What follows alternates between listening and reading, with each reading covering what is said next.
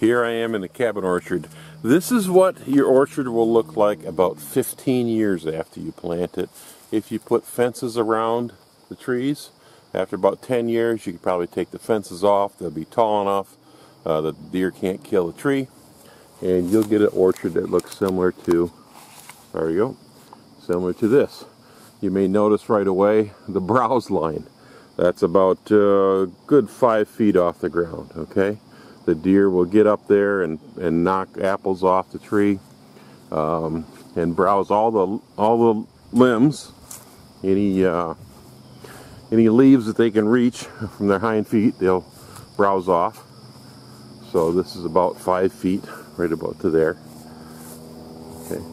Notice all the limbs, the tips are always browsed clean. Bouncing the limb, they will knock a lot of apples off. Raccoons and possums will get up in the tree and knock off more. So that's what you can expect.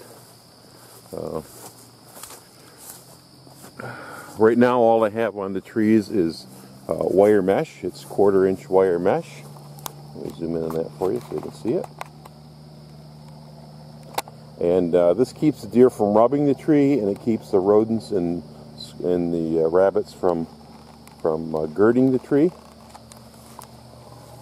Over here on some smaller trees that were planted later, we still have the cages. So this Sweet 16 here has, and I just wrapped the bigger fence up around a few times. As this tree spreads, I will open the fencing up more.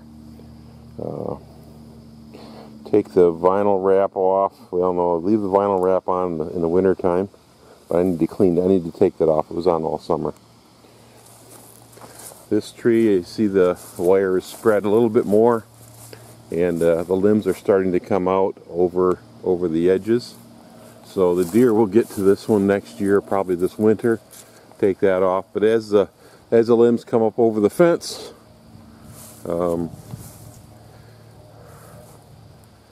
once all the limbs, I'll probably take this lower limb off here. This limb, it's kind of balancing the tree now, but I'll probably take that lower limb off and get this tree a little bit taller. Really, those bottom 4 limbs, I should probably prune them all off. This should be about the first limb right up here, almost near the top of the cage. It's not the easiest for picking apples, definitely. Notice this tree. For picking apples, I mean, you want the tree shorter so you can get to it without a ladder. But if you're going to use it for deer, the easiest way is to just grow it more like this tree, 5 foot up.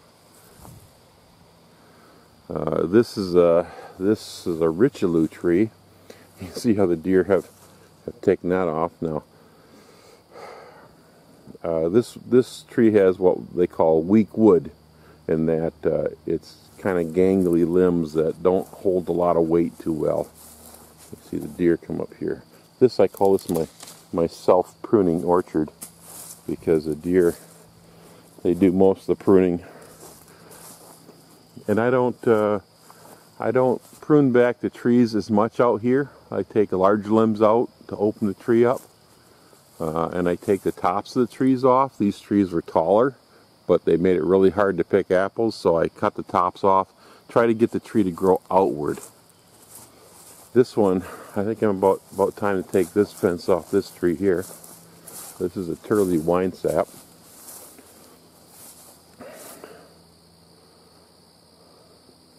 But I have about 20-25 trees out here in the orchard. This will be mostly for deer.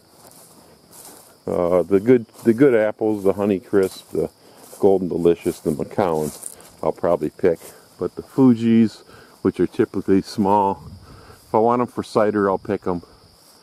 They're getting some size on them now. Fuji's kind of a strange apple. It doesn't put its size on until the last month. Then it kind of starts blowing up a little bit, getting larger. You know, that's an okay size apple right there. But it was small all summer. But how do you pick a tree when the apples are all 10-12 foot up? I can't thin them at that height either. So, I don't know. We deal with it. But that's the orchard for the deer. I started planting these back in 2000. I think the oldest one's out here from 2003, so they're 15 years old. Mostly on, I think, M106 rootstock or M111. And there was some black spruce out here on this hill. This hill was sand. Sand. The only thing that grew on this hill was black spruce, ferns, and briars, and some moss. With a lot of fertilizer and lime. It finally grew some grass, which helps to keep the water retained a little better. So even on a sand hill, you can grow an orchard. I've proved it. If you have any questions, please leave comments below. I love to answer questions any way I can help.